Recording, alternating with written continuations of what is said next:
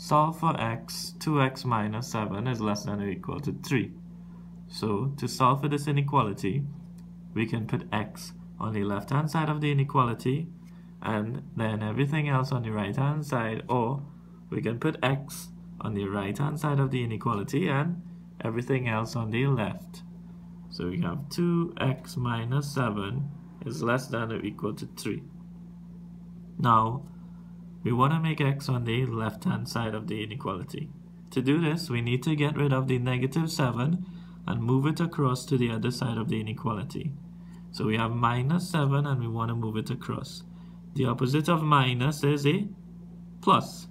So then to carry over the 7 across, it would become plus 7. So now we have 3 plus 7, and the minus 7 is removed from the left hand side.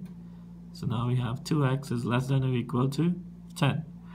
Now we have 2 times x is less than or equal to 10. This 2 is timesing x. So if we want to bring the 2 across the other side of the inequality, we need to do the opposite. What is the opposite of multiplying? That's dividing. So then we have to divide by 2.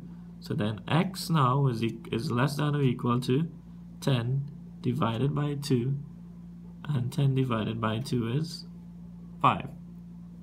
Part 2 of this question says that x is a positive integer. X is a positive integer. Now an integer is just a whole number, and if it is positive, then that means that x can be 1. Now they say that x is less than or equal to 5, so x can be 1, 2, 3, 4, and 5. This equal sign at the bottom here means that this is inclusive of 5. Okay, less than or equal to 5.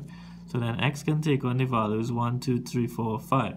If the answer was x less than 5, then the list of values for x would be 1, 2, 3, and 4, not including 5, okay?